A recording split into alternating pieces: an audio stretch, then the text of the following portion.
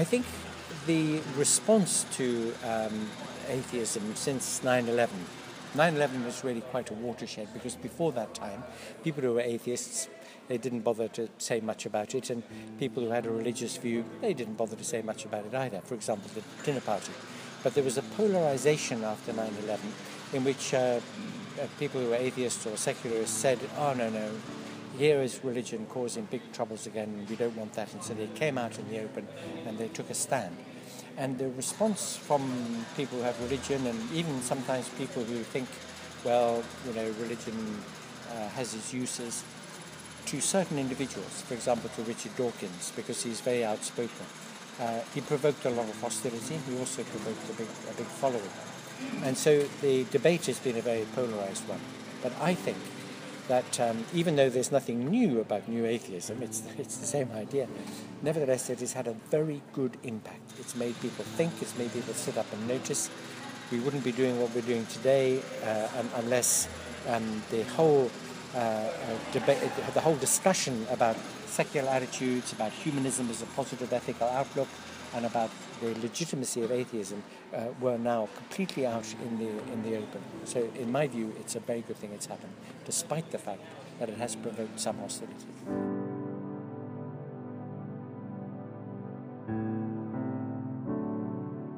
I don't know Alain de Botton very well. I don't even know his views very well, except that I haven't read his work. So I heard that he said something about having a kind of church for atheists or something. Mm-hmm. I don't think this is a good idea. What do you think?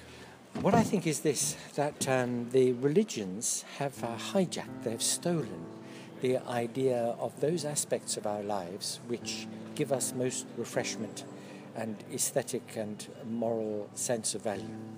For me, to go for a walk, to have dinner with friends, to listen to music, to lie in bed on Sunday morning and relax, these are spiritual exercises. These refresh the mind and the heart. The religions say, oh, you must come to the temple or the church or the synagogue, this is where this happens. And this is false. So we don't need churches for atheists, we have the world. We have science, we have nature, we have friendship. These are the things that really matter. And if we would say to everybody, look, life can be good. It can be good if we celebrate the things that are positive about human beings. You don't need any gods and goddesses. You don't need a special place to do it. The world itself is enough. Well, firstly, notice that atheism, secularism, and humanism are three separable things. They're naturally connected. The word atheism is a theist's word.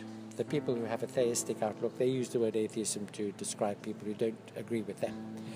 It's like somebody who collects stamps, who says, you are an A-stampist. It's his word, it's not my word. If I don't collect stamps, I have no interest in stamps, so why suddenly should I have a fight with people who collect stamps? The fight was picked by the theists. So I like sometimes to say to people, a better word for me is a fairyist, because I don't believe in fairies, okay? So if I have a discussion with somebody about fairies, and he, like the Pope, for example, say, the Pope, do you believe in fairies? He says, no. I say, why not? Give me your reasons. And then I say to him, take these reasons and put them in theology. They're the same reasons. Oh, I'm a feminist myself. I'm a great champion of the rights of women. I think it is a tragedy in our world that half of all humanity, for most of history, has not had an opportunity to make its contribution. Its creativity, its artistic productions, its involvement in understanding our world. It's a terrible tragedy for the human species.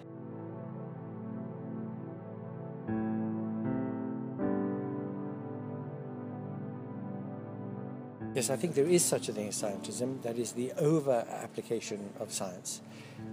I think any self-respecting scientist will say, I research some aspect of botany or of particle physics or of cosmology, and that to think that science has all the answers to everything is completely overreaching itself. Scientific method, that is rational, experimental, empirical, accumulation of data and examination of it and putting things to the test. Scientific method has uses outside science. It has uses in social science, it has uses in history, for example. It has uses in our thinking about which train to catch from Oxford to London.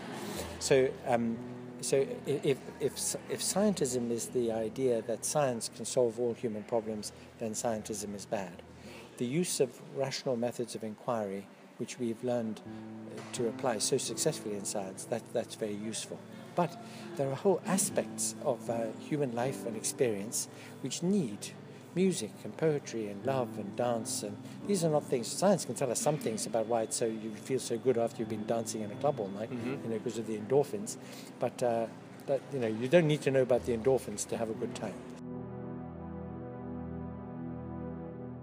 The future of the humanities. Well, by the humanities, we mean the study of literature, of philosophy, of history, and languages, of classics, and so on. In my view, and maybe you know, I founded a College of the Humanities. Yeah. I think that the humanities together are the conversation of humankind about our values, about the things that we care about the aspects of human experience which are deepest and richest. And most places in the world today are pouring money and educational effort into science, technology, engineering, mathematics.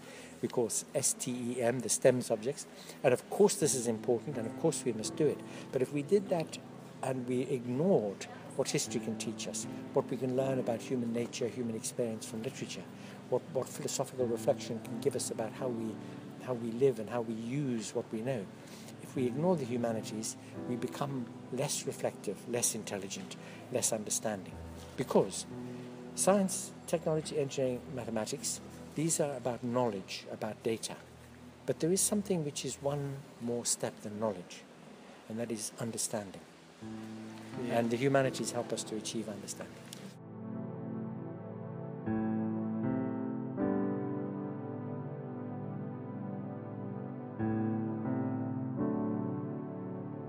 It's going to be both, I think, because the MOOC phenomenon is remarkable.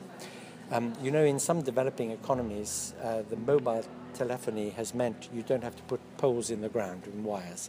So they've been able to jump a whole technological generation. And the MOOC phenomenon means you don't have to build universities and libraries because there it is on the internet. So this is a wonderful development. The opportunity for very, very well-qualified professors to be able to speak to hundreds of thousands of people anywhere in the world. So it's wonderful. But the very best of those students are not going to be satisfied just with their laptop screen. After they've learned some stuff, they're going to want to explore it more, ask some questions, be with some other students. Already we have empirical data, okay? People are studying MOOC courses. They set a Facebook discussion group. Then they find out who in the Facebook lives nearby. Then they meet these people in a coffee shop, because human beings want to talk like this, face to face. Yeah. So what will happen is the MOOC phenomenon will spread higher education. At the top, the very best students, and even if it's 1%, it will be hundreds of thousands of people, are going to want to go to elite institutions to meet really clever, intelligent people like themselves, very interested, so they can sit and talk. Because you can send an email, you can have a conference call, but the serendipity, the chance, the accident, the unexpected, which happens in human contact, is still essential to complete the educational experience.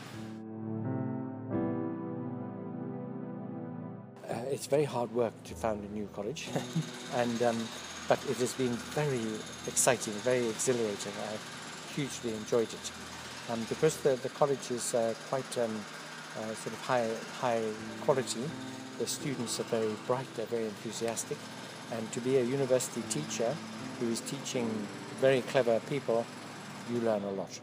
There is a Latin saying, docendo disco, I learn by teaching.